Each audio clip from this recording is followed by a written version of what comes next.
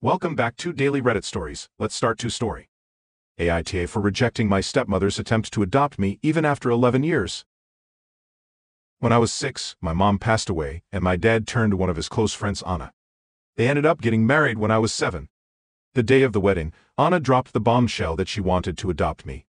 My dad was totally into it, but I lost it when she brought it up. I kinda wrecked the wedding vibe. For the next year, we went through some heavy-duty therapy. The therapist and my dad and Anna kept pushing this idea that I needed a mom for my own safety, and that it wasn't a betrayal of my mom to let another loving woman into my life.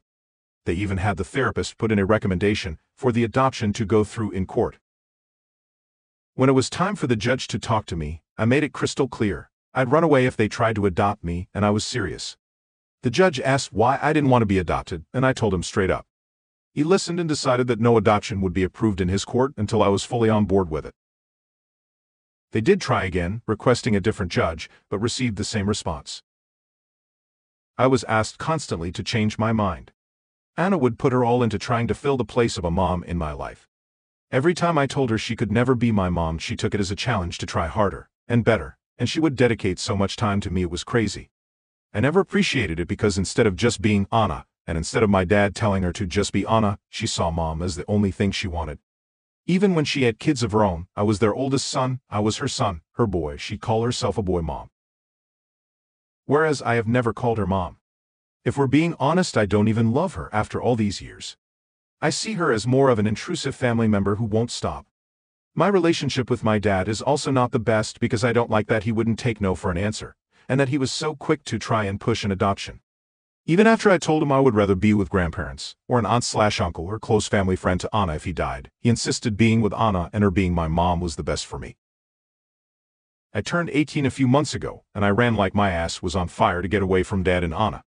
I lived with my maternal grandparents for a little while before moving in with my maternal uncle who lived near a really good apprenticeship I wanted to join.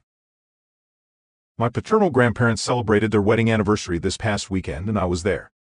While there, Anna approached me and handed me papers for an adult adoption. She told me she loved me, and she wanted me to know it was not too late, that she would still adopt me, and she wanted to make our relationship official as mother and son. I asked her how she could be so delusional, when I have said no to being adopted for 11 years now. I told her I would not change my mind. She and my dad were so pissed at my choice of words and chaos ensued at the party.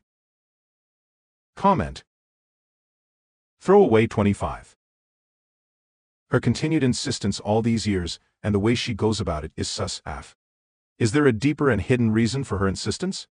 What else does she stand to gain if you accept? Or lose if you refuse? OOP. I think she loses the fantasy she had in her head. I feel like she wanted to be the stepmother people talk about as being the good example, the one who had such a good relationship that she adopted her stepkid, that he loved her just as much if not more than his own mom who died, and that she was good enough to help me forget the pain of losing her, and that she was enough to make all that fade away into a neatly wrapped family. I also feel like she has issues with the being treated differently to my dad and my mom. Like she doesn't want to be less than, she wants to be the exact same, to have me love her the same, and treat her the same, and for it to be again, wrapped in a bow perfect. Financial budget 4023. And I'm glad you are around better people. Have you ever spoke to her dad alone about this? Or is there any other family members that have tried to speak to them? OOP. I have spoken to my dad, it doesn't help. There's nobody they will listen to, so I don't even try anymore. I kept away and only showed up for other family, and they still didn't get it. AITA for not backing up my mom and laughing at my brother's wedding request. I'm a 27-year-old man, and I have a beautiful wife named Amara, who is 26. I want to start by giving you some context about my past before diving into the recent drama. When I was 17, I had a girlfriend who was my high school sweetheart. We'd been together since kindergarten. Even though our relationship was more of a formality during elementary and middle school, we made it official in high school. It was supposed to be a serious relationship, but things took a turn when I found out that she had been seeing my brother behind my back. It hurt immensely, especially since my parents knew about the situation, but thought our relationship was just a phase, despite me telling them first.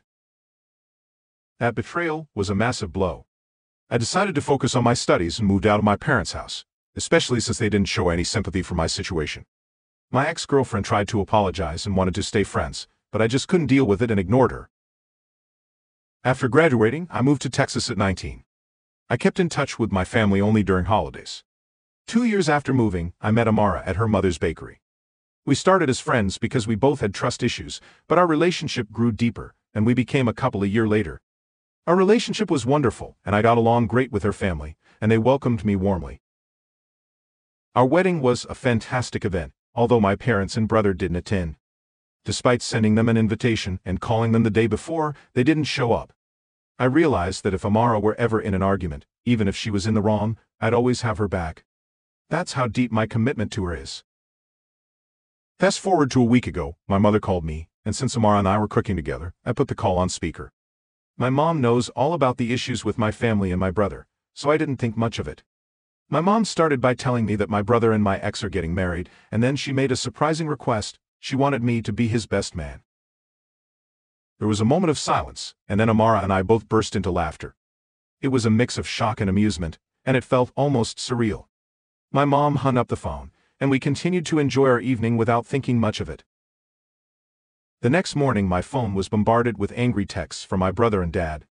They were furious because they believed I had hurt my mother's feelings and made her cry by not telling Amara to stop laughing. They felt I had been disrespectful, and the texts were filled with frustration and disappointment.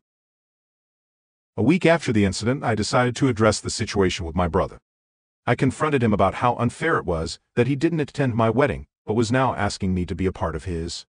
It turned out that my brother didn't want to come to my wedding, and my mother made up a lie about the invitation and the best man request. My brother never actually asked me to be his best man or invited me to his wedding.